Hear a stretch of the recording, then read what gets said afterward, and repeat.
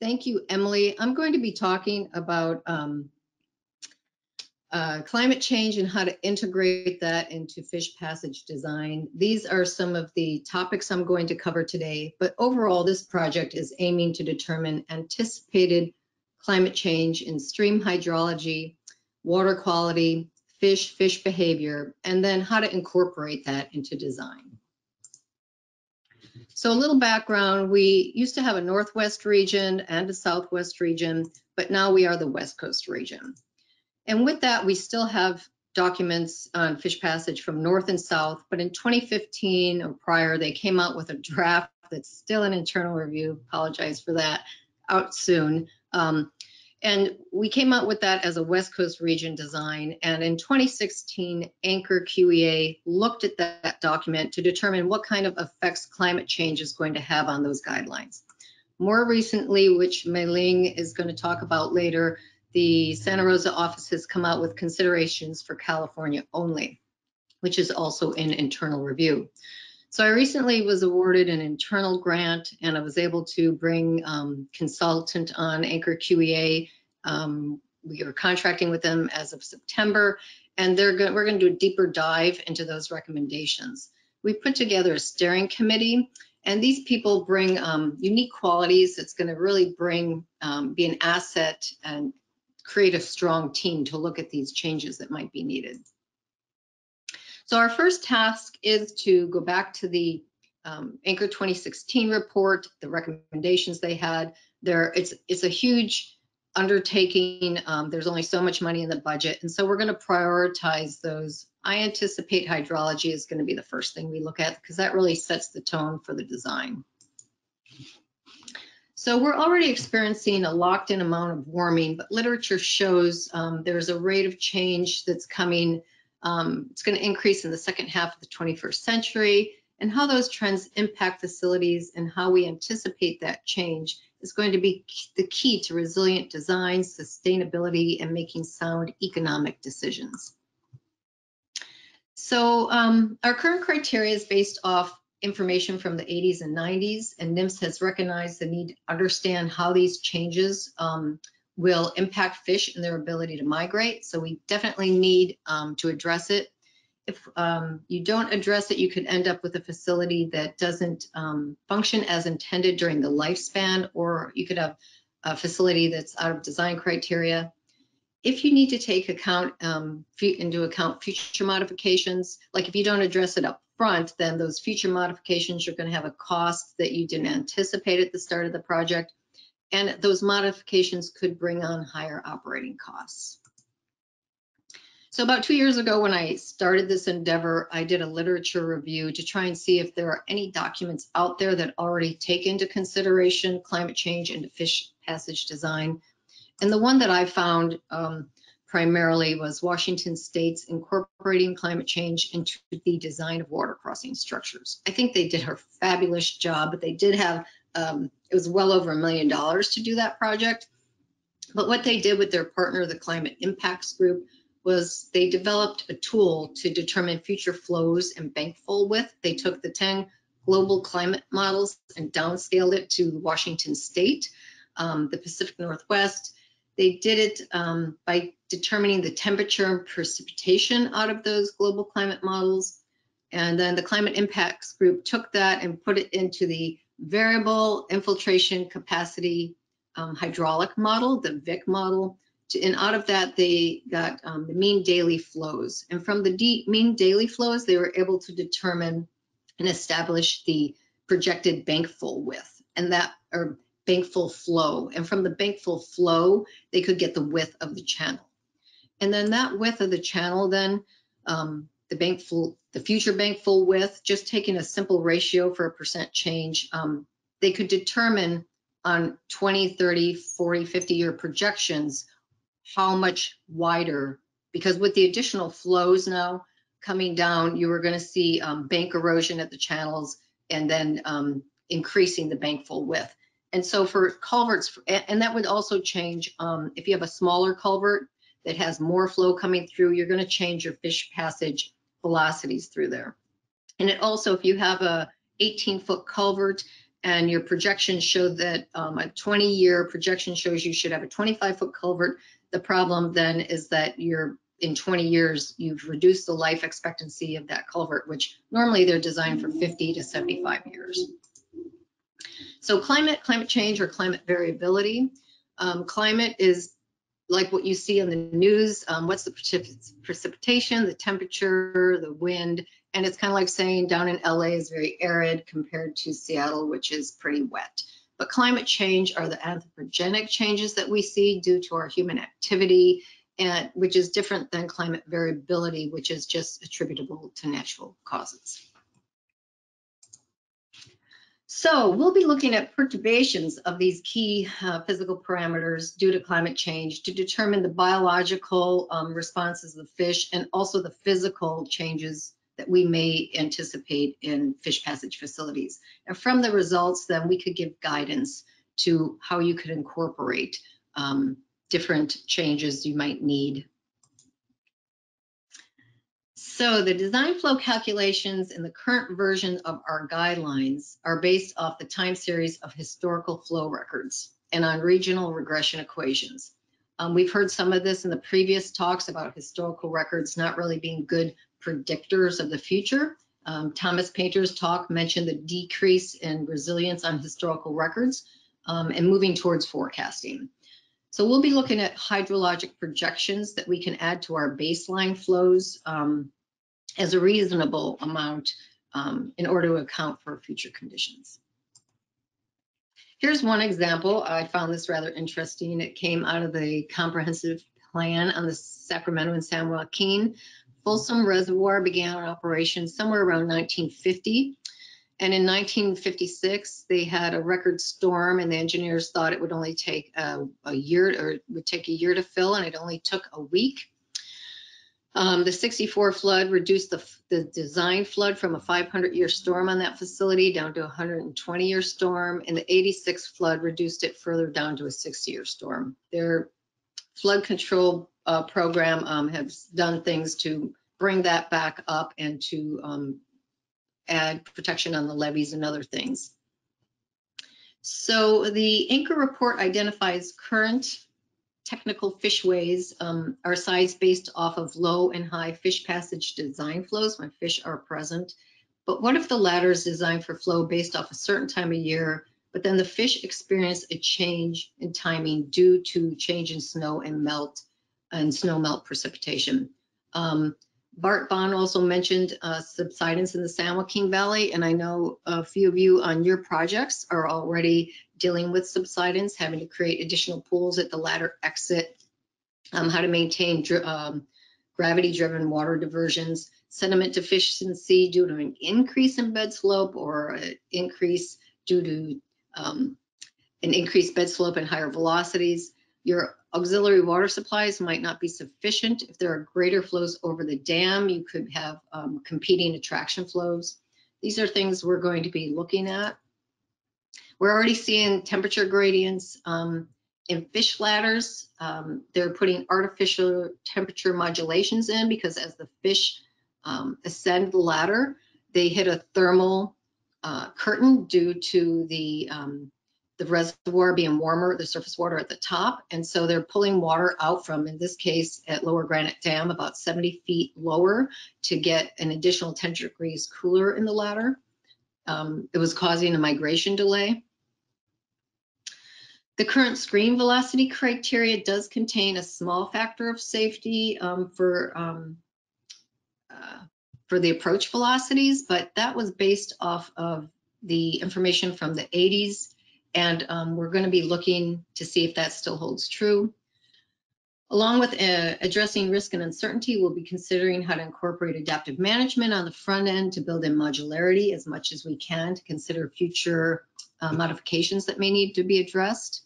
And also providing effective fish passage is another tool in the recovery toolbox. The Central Valley Recovery Plan calls for establishing populations into historical but currently blocked habitat via reintroductions.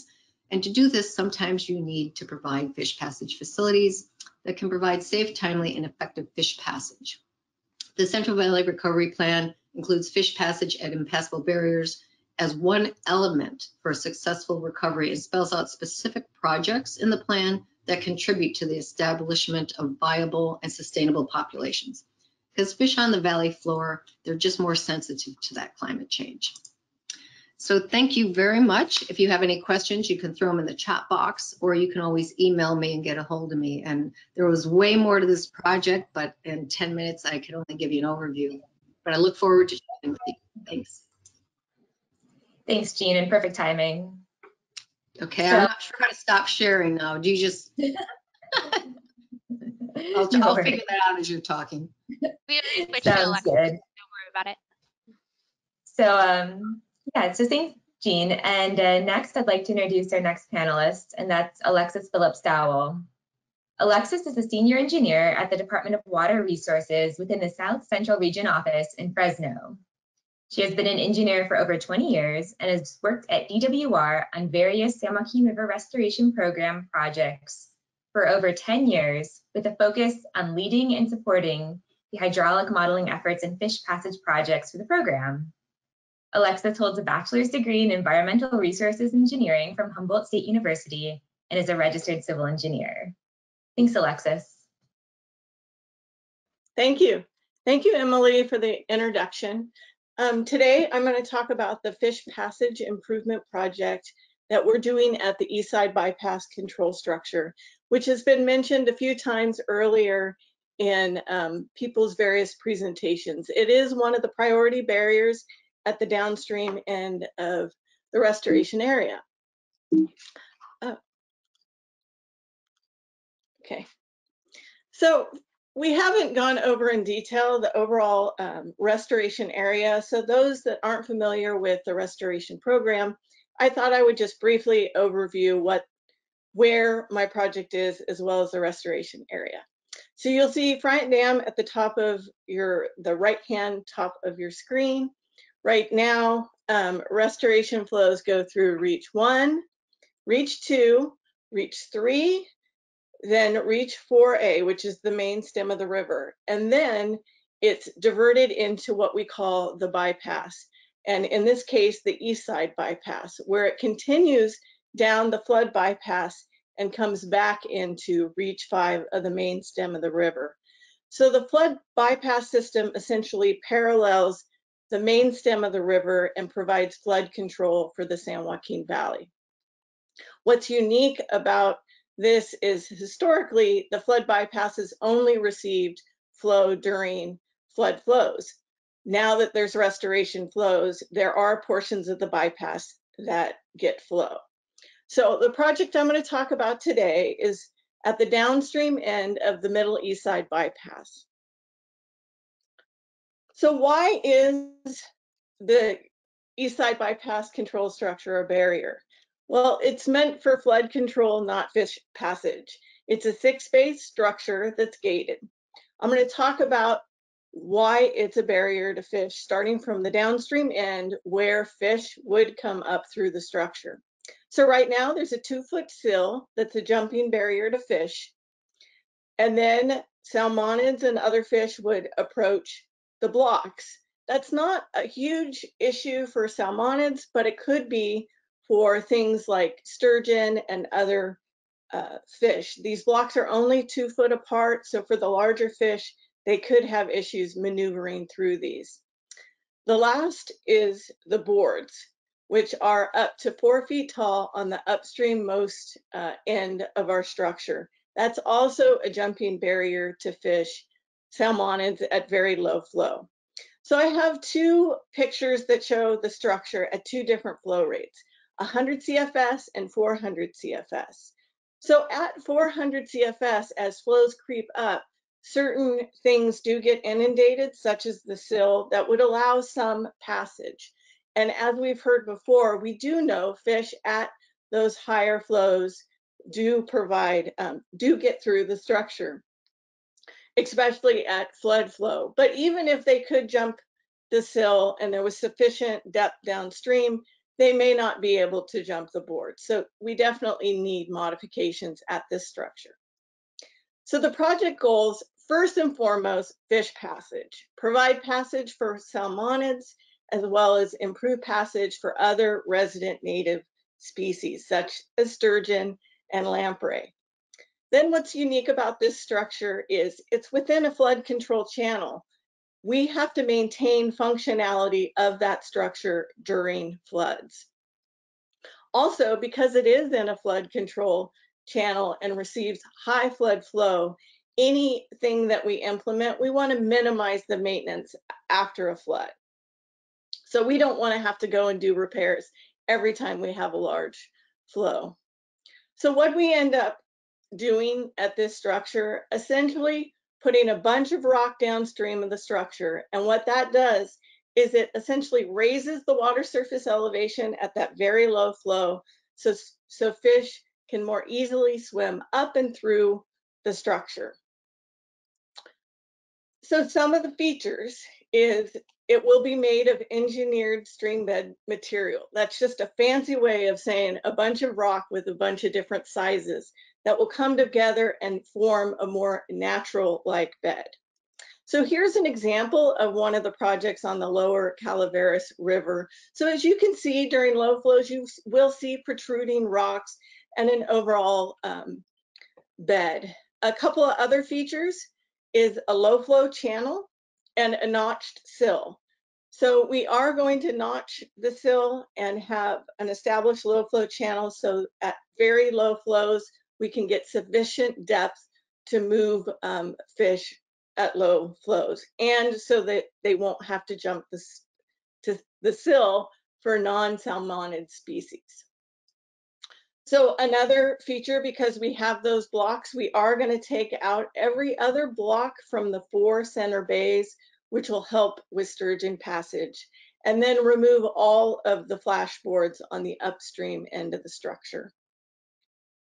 So here's a profile of the design. It does have the water surface profiles on it.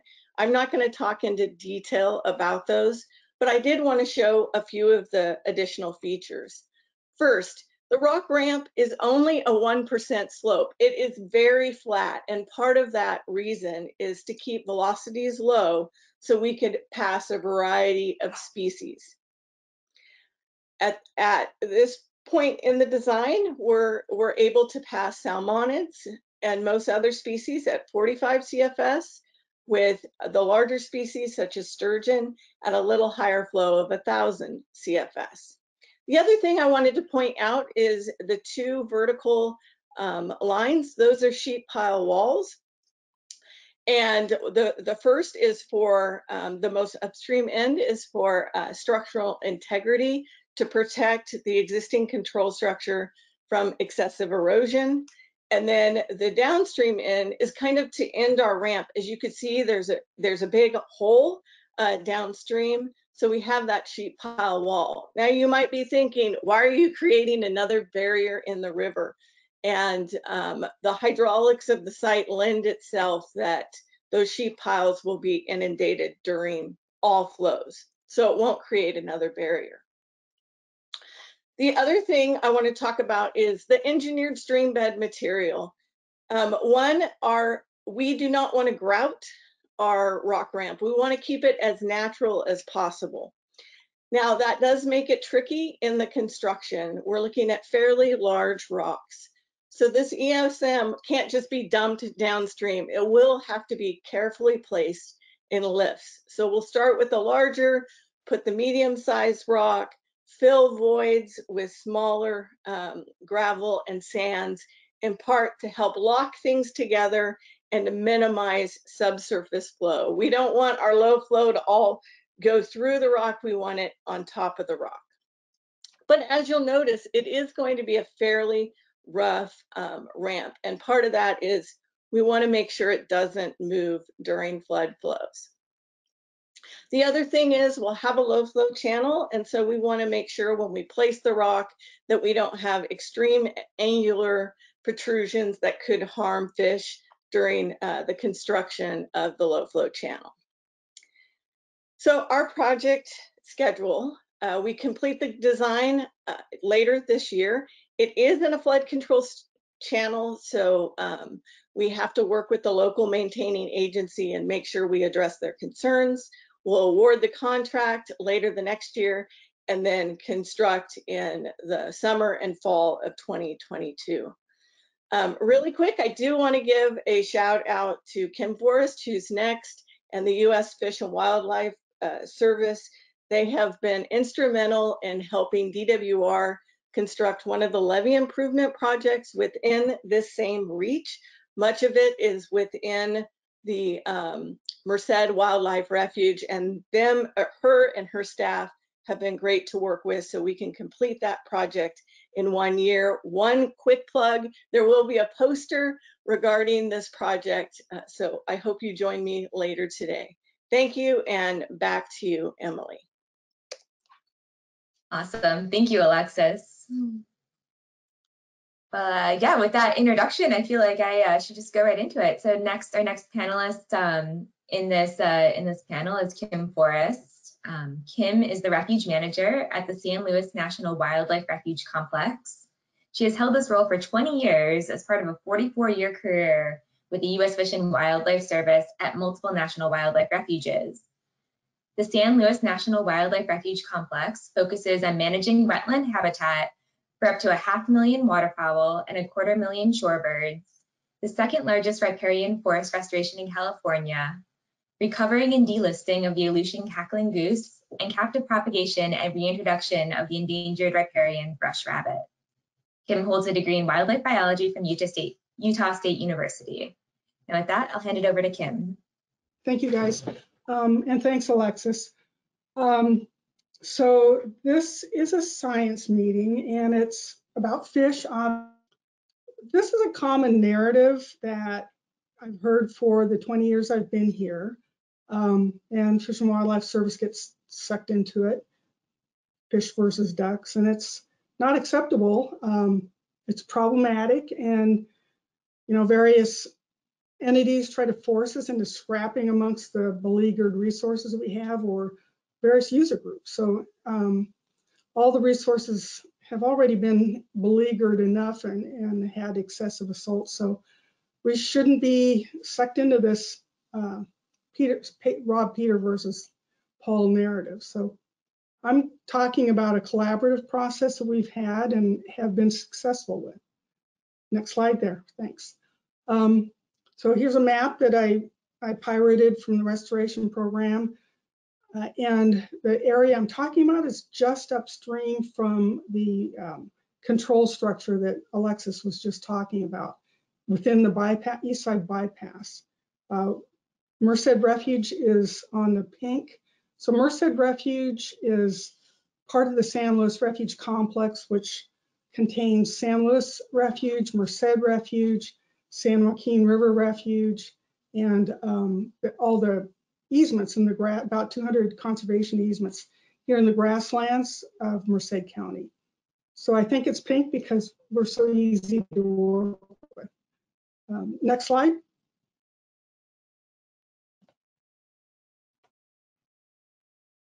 I can see it barely. There. So I wanted to start with some foundational principles. Basically, the purpose of the National Wildlife Refuge System is to administer a system of lands for wildlife and its habitat. It's a very basic organic act. And you also rely on the purpose and mission of the individual refuges as they were under their establishing authority. So actually the individual refuges establishing authority trumps the National Wildlife Refuge System as a whole if they conflict. These are powerful laws with foundation in constitutional power, and the Secretary of Interior can only administer those refuge lands to the extent that it's not inconsistent with the primary objectives of the refuge for which the area was established. So these provide very broad powers for managing the resources of the refuge. I can see that. Oops. Yeah, next slide there. Oops. Next slide, thanks.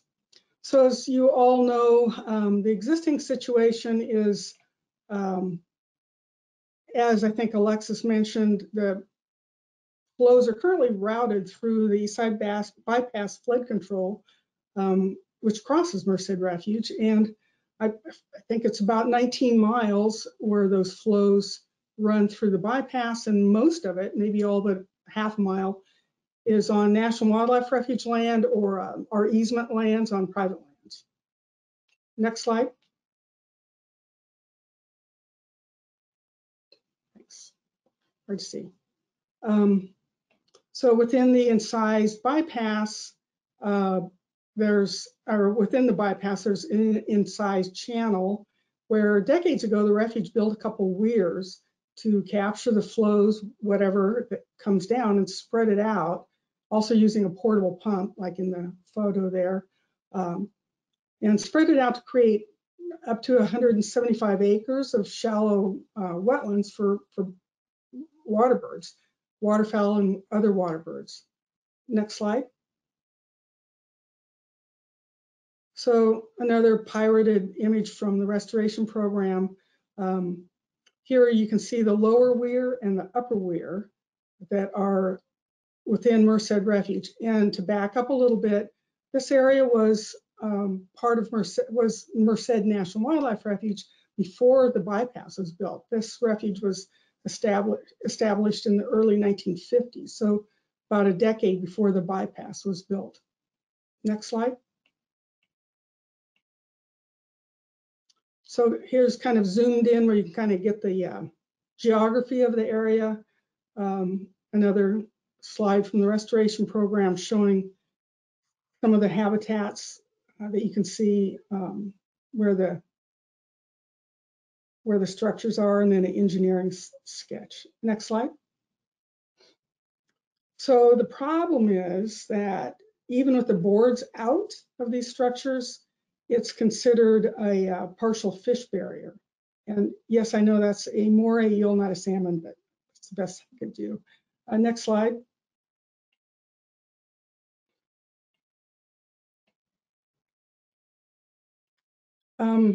And the problem is that when there's only about 5% of the wetlands left in the central, or of the historic wetlands left in the Central Valley, removing these weirs and losing our ability to recreate those wetlands is a problem. This grasslands area of Merced County peaks at over 1/3 ducks and geese, and as high as 500,000, 250,000 shorebirds. And Merced Refuge alone holds up to 100,000 Ross geese, which is the largest concentration in the grasslands, and in some years actually holds over 20,000 sandhill cranes, which would be the largest concentration in California. Next slide. So the restoration program worked hard to kind of create an overlapping fish and bird habitat situation, and it got really complicated. And these are a couple scenarios looked at was wells this submerged fish screen, and never really got there. Next slide. So the Bureau conducted an analysis to determine the impact of removing the weirs on those shallow wetlands. This is the kind of the mind-numbing alphabet soup tools that they used. Next slide. And here's the cool maps that resulted. So it graphically illustrates the loss of shallow wetland habitat. The most important is the red, orange, yellow, depicting shallow wetlands, which is 1.5 feet from 0 to 18 inches deep, and then the green and blue is the incised channel. Next slide. So we looked at the snowbird unit, which is a separate unit of Merced Refuge to the north. And for background, the San Luis Refuge Complex has about 1,000 acres of wetlands that remain dry every year because those areas don't have a CVPIA allotment, and we can't afford to run wells and low lift pumps. So such is the case with the Snowbird unit, and its water source is wells, which are generally defunct. So we propose to repair those wells and restore the wetlands. Next slide. But again, we can't afford to run the wells, let alone repair them. Next slide. So we propose to build a photovoltaic array to run the wells. And we have a little bit of experience with solar power. Oops, that's the wrong slide, but there we go. We have a 64 kW solar array on our headquarters and visitor center building, shown in that photo. Next slide. So removing the weirs, we also ceased our ability to use our portable pump, where we lifted water out of that incised channel to create wetlands. And so these two options were considered: using wells, as we often do, and then this screened pump intake. And we opted for using wells as the simplest, easiest, probably most maintenance free. Next slide.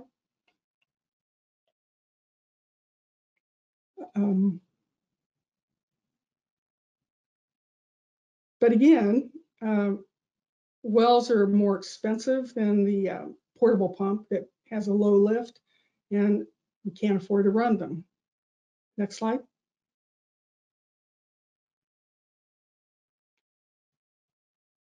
So again, we propose to construct a solar array in our shop yard that would make up the difference in cost between the portable pump and the wells. Emily. Next slide.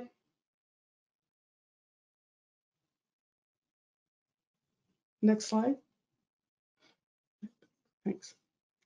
So, and I did get some cost estimates, but there's a lot of variables and it's complicated. Next slide.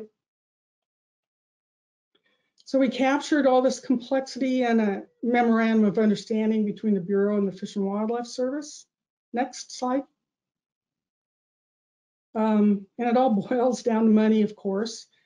After the desired habitat conditions are maintained or created or recreated. And in this case, that's why I subtitled my presentation win-win, but it should be win-win-win, because we've maintained wetlands for water birds, we've created salmon habitat, and these are cheap wetlands, relatively speaking. So we kind of have our cake and are eating it too. Next slide. So we can skip this. It's a time-lapse video of removing one of the weirs. Actually, one of the weirs was removed last summer.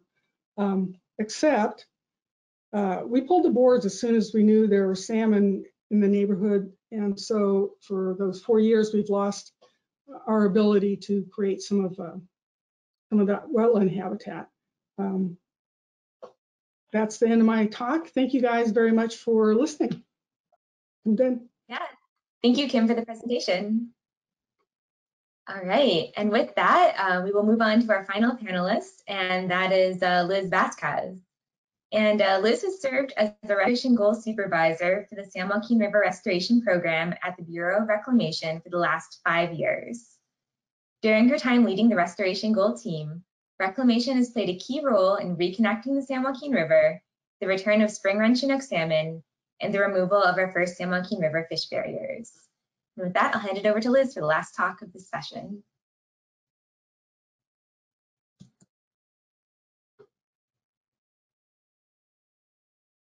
All right, so I'm going to talk a little bit about tackling fish passage and increasing flows at Mendota Dam and Sac Dam.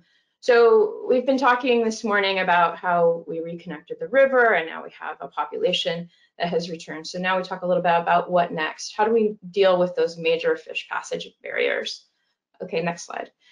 So I work as the San Joaquin Restoration Goal Supervisor, which means I deal for the majority of my time with the infrastructure development of tackling the restoration goal actions. So there's 3 main goals that we talk about when we talk about restoration goal. So first off, we talk about volitional passage from Friant Dam to the Pacific Ocean and back. And we are talking about with that, that infrastructure development really be focused on those major barriers at Sac Dam and at Mendota Dam. We also look at eliminating stranding and entrainment of potential fish. And so those are mostly screening technologies. There is a fish screen that is anticipated at Mendota Pool and one at Arroyo Canal, which is the canal that takes the water that's diverted by Sac Dam. And then finally, we want to make sure that we have enough habitat when those salmon move through the river. And so that's kind of our 3rd main goal with the restoration goal program. And that really is about setback levees in and around Mendota Pool. And then we also want to increase overall the ability for restoration flows to pass through the restoration area. And we'll talk a little bit about the constrained framework next. So in the settlement, that goal is 4,500. But the constrained framework was a process that we went through a couple of years ago that really tried to give us some focus in the near term, kind of between 2019 to 2025, on what we would spend our money and time and resources on first. So first things first. So this is a map that came from the constrained framework process. It gives some of the objectives and programs and the funding that we were allotting to the different aspects of the program related to accomplishment of settlement goals. So this refocus really did try to keep those first things first. So what are we doing first? So we, of course, have talked about this map already, but just to keep everybody familiar with the map. So Millerton Lake and Friant Dam are off to the left. And then that goes reaches 1, 2, 3, 4, 5, and 5 being the confluence of the Merced River with the San Joaquin River up off to the left. So I'm going to talk a little bit about the portion in purple, blue, and pink. That's really the seepage lands in the middle there. That's where we need to gain some channel capacity for restoration flows in reaches 3 and 4. We're also looking at doing that fish screen and fish bypass project at the Arroyo Canal and Sac Dam project, which is the end of reach 3. And then, of course, our keystone project and most expensive likely expenditure, which is the Mendota Pool Bypass and Reach 2B project, which is in the Reach 2B area, as well as in the area to bypass Mendota Dam between Reach 2B and into 3. So next slide, please. So talking a little bit about seepage. So seepage is this definitely a hard concept to wrap your head around a little bit, but you'll see the picture in the corner.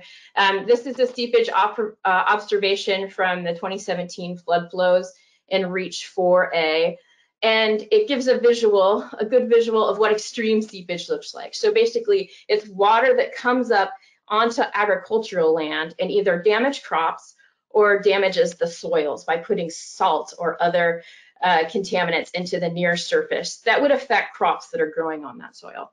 So when the program came to be, it was decided that when we put water back into these reaches that has historically been dry, that we also needed to address this effect to the near surface groundwater system. And so we created something called the Seepage Management Plan.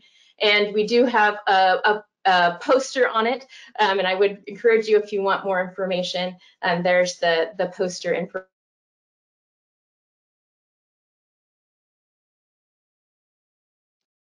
Liz, you got muted again, just for the last like 5 seconds. Not quite sure. Let me know if there's some way to keep me from doing that. Anyway, so going on. So anyway, seepage is a pervasive problem, and it's in several of our large reaches. We do think we need to evaluate about 25,000 acres of land to reach the 4,500 CFS goal. We have already done that process on some of the properties in these reaches. So the red and orange properties have been addressed permanently for seepage effects. But to reach the constrained framework goal of 2,500 CFS, we probably needed to evaluate properties up to another 10,300 acres of land. When we talk about permanently addressing seepage, we're talking about either physical projects that intercept the water before it gets to the crop, so interceptor lines or slurry cutoff wells, those sort of things. Or we can use a non-physical project, which is oftentimes a seepage easement. And that's what we've used here, is seepage easements to protect these lands, to compensate for the effects of restorations for these lands. So that's one of the things that we do a lot of. The next, of course, is we need to get fish past the actual barriers themselves. So Sac Dam and Arroyo Canal are a system that provide water to the Henry Miller Reclamation District. So this is the most downstream diversion for one of the exchange contractors. And so all of the river downstream of Sac Dam would have been dewatered historically. So all of the water in this picture would have gone into Arroyo Canal and would have been utilized on the crops in the Henry Miller Reclamation District.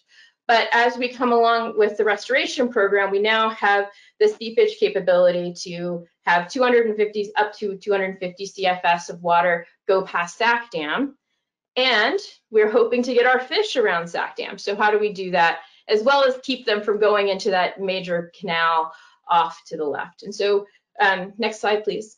The two types of technologies that are typically used in this sort of scenario are either a screening technology like a V-screen that's on this picture, or a flat plate screen.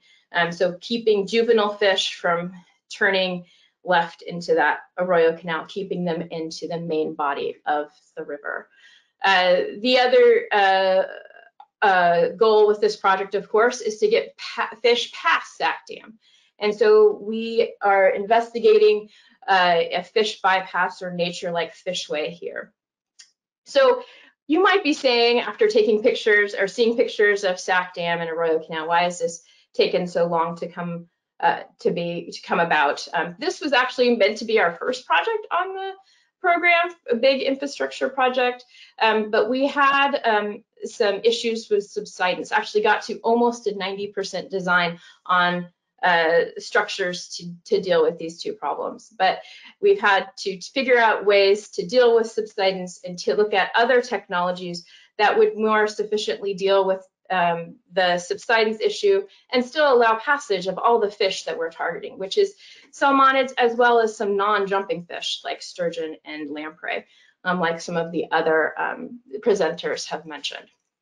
And so finally, the other major barrier that we have on the system is, of course, Mendota Dam. And Mendota Dam, you can see in the corner here, is a little bit bigger structure. It creates Mendota Pool and is actually at the confluence of the Kings River and the San Joaquin. The Mendota Pool Bypass and Reach 2B project is similar in the concepts and technologies that we are likely going to investigate to use to address some of these same problems here at Mendota Dam. So fish bypass being the main one. It's about 3/4 of a mile of new river channel in blue there. And then, of course, trying to get the safe channel capacity for the whole Reach 2B. So getting that ability to move water in Reach 2B up to 4,500, which involves both the reconstruction of levees and setback of those levees to allow for more habitat. Next slide. Next slide, please.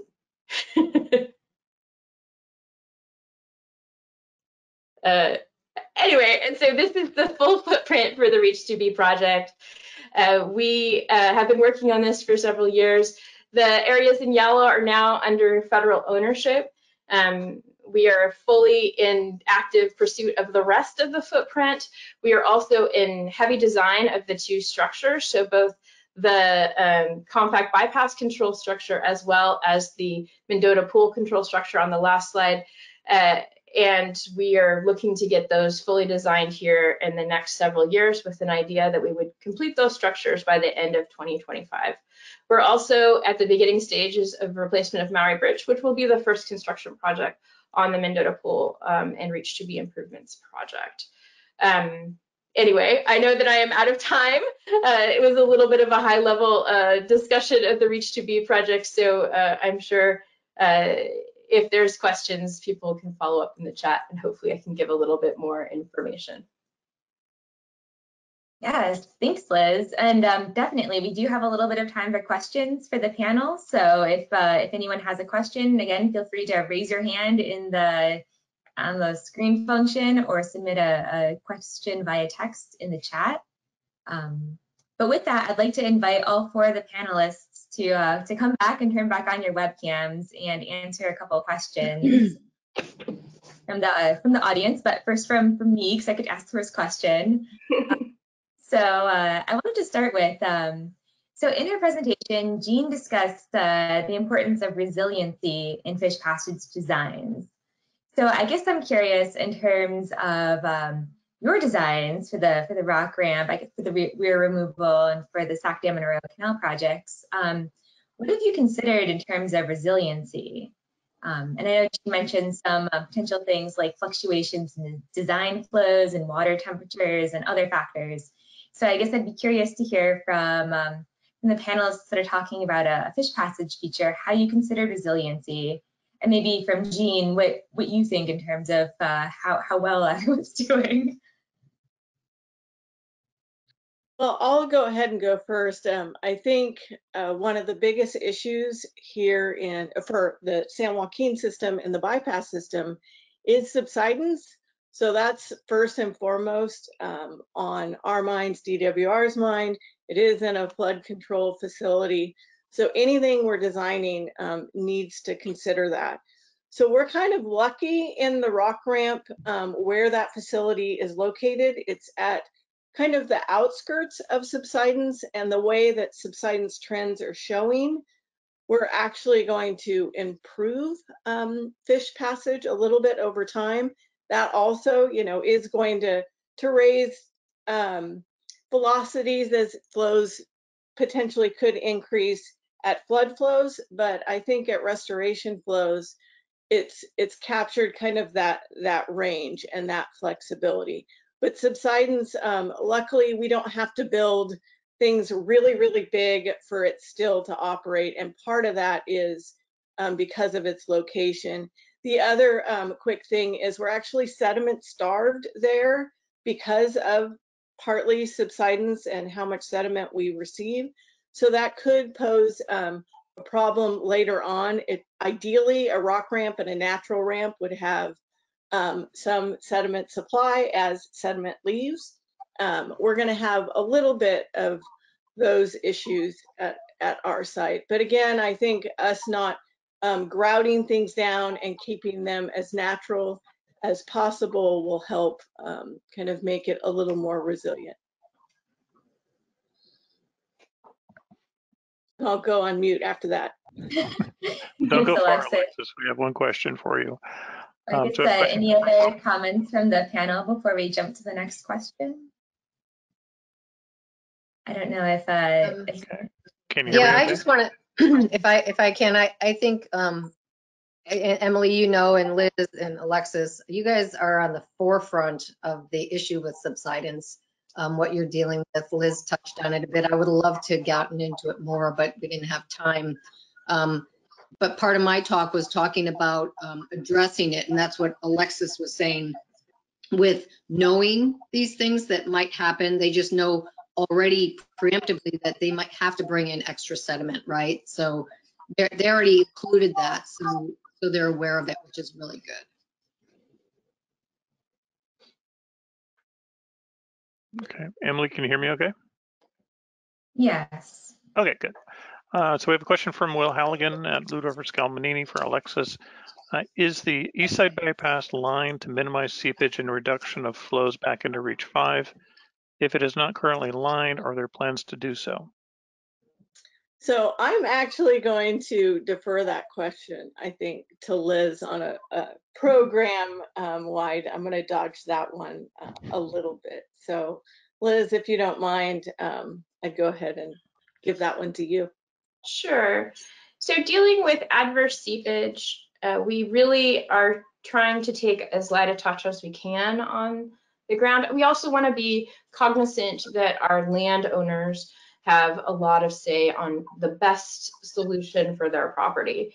And we, of course, always go in looking at physical solutions to seepage, but it is really driven by landowner preference. And if they prefer to enter into some sort of seepage easement or a non-physical project, which would allow us to basically leave them able to deal with their seepage problem on their land in their own way, by allowing them the money to finance that, we've chosen to do that. So a lot of times the federal government has acquired the rights to bring water up to and including the ground surface. And then the landowner takes that money and reinvests it in their cropland, and, you know, putting in interceptor systems or other things of that nature, as they know their land the best, better than we do. Can we have a related question from Peter Forrester? Could you clarify that the seepage mitigation is not for flood flows, but just for restoration flows, and the incremental impact that they might have above the existing impacts from the flood flows? That's absolutely correct. Yeah, the image I showed was flood flows just to show what adverse seepage looks like. But really the program is only required to deal with seepage that's caused by the increase of flow in the river from the addition of restoration flows. And so we have a monitoring network of over 200 monitoring wells. As we increase flow, we have real-time knowledge of what it's doing to the subsurface, and we basically iterate back and forth. So as we increase flow, we look to see what it happens in the near surface in our monitoring wells. And if we go into any seepage threshold, or we think we might violate some criteria, we have to back off on flows. So it really is dictated by restoration flow being added. And honestly, there's no restoration flows when we're in a flood flow scenario. That is dictated and controlled by the flood entities and not by reclamation. Well, I believe that was our last question right now. Yeah, any other questions from the audience? Does anyone else want to try raising their hand and asking a verbal question to the panelists? We have a little bit of time. None so far. Then in that case, I'll ask one more for everybody. So I'm curious, what other alternatives did you look at when you're choosing your designs for these particular passage sites? And did the resilience of the design play into your decision at all? Is that for me, Emily? It's for everybody. We can have a discussion. I'll start with you. Well, do you want to talk about the SAC dam as well? So why don't I go first and I'll pass it off to you, okay? SAC dam and Arroyo Canal Improvements Project did have quite a bit of work on design, and it was related to this resiliency question. So we got fairly mature in our design at that infrastructure area to solve the project of fish passage over SAC dam. We had looked at a bladder dam, and that was actually what we thought would be the preferred alternative to fix at that location. But after we realized the degree at which subsidence was affecting that facility, we realized that we weren't going to be able to achieve our passage objectives using that technology. And so we actually did have to do quite a bit of redesign. And we're really on the cusp of doing some of that key work. We're still kind of in the 5% type of concept design level. And we want to be as cognitive and as conscious as we are to that durability question. So we're really at a point, especially with the passage at SAC dam, of looking at the most durable option. Of course, we are not responsible for subsidence. That's not a restoration program caused effect. And so we have to be very careful about how we design things to make sure that we have infrastructure that lasts for 50 years, but where we're not, mitigating for, effects that are not necessarily caused by restoration program actions. And then also at Mendota Dam and with the compact bypass, we do have a subsidence allowance that is used in all of our structures of 2.5 feet. And then we try and make our infrastructure basically flexible into the future. So allow for additional bays, allow for gates that can be changed as we potentially have rates of subsidence going into the future that we don't know. And of course, we're hopeful that some of the new laws see that rate decrease. And so, you know, we hope to make built in some of that flexibility, and hopefully we don't have to use all of it here in the near term. So Alexis, you want to talk a little bit? I don't have that much more to add, but I will say that so we're dealing with kind of an existing structure and a small footprint, so it sort of reduced our different alternatives. But one important thing to us was we wanted something that we didn't have to have somebody operate the facility. So this option was really all about minimizing overall maintenance and operation. And what was cool is early on, I mean, we looked at bypasses, we looked at ladders, we looked at all kinds of things. And we kind of got the engineers from the different agencies, fishery agencies, together and kind of came up with kind of like the lowest tech solution. I wish I could say it's easy. I wish I could say we're building it right now, but we aren't. But I think it's a really good kind of not foolproof, but pretty good solution to a potentially complex structure. So any kind of bypass, which would be nice because we're not touching the flood control facilities, would still require pretty complex operations to make it work. And it wasn't always best for fish. So this, I think, was a good compromise to being really good for fish, fairly low tech, and wouldn't require a lot of maintenance and operation. So hopefully we'll be in construction in the next couple of years. And I'll be reporting on that during the next science meeting. Sounds fantastic, Alexis. Craig, were there any more questions out there, or did we get them all? Everybody's hungry, Emily. They all want to go eat. I know, they probably are. All right, well, with that in mind, unless Craig has anything else there. Well, we did miss one from Tom Biglione. I think we can answer that one after the meeting by email. Sorry about that, Tom. Okay. Just so everyone has, let's see, make sure I get the right monitor here. Should I close off the panel, or do you have some more questions to the panel? Let me go ahead, and then I'll let you go after, Craig. Okay. Okay. I think I have control now. All our panelists today. It was a really good discussion and helpful. So I appreciate all of your time and appreciate everyone else's time listening to the panel. Bye, everybody. Thank you. Thank you, Emily. Yeah, thank you guys.